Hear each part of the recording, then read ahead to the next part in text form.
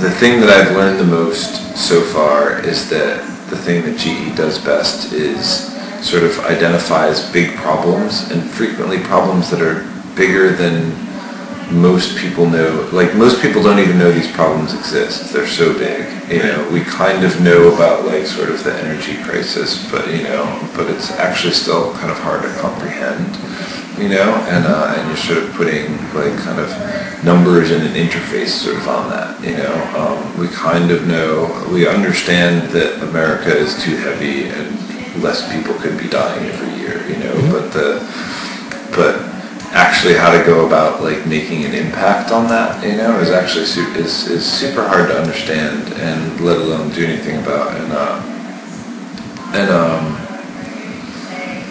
So it's like there's all these, like, really, like, giant problems that cover an entire country and an entire world, and so it's interesting to see, like, a company sort of attacking not even, like, more than one problem of that size, you know. It's pretty cool. Cool. Okay. Yeah. And it's just cool, like, people want to know, like, the average person in America wants to know that somebody's taking care of these big problems, and geez, like,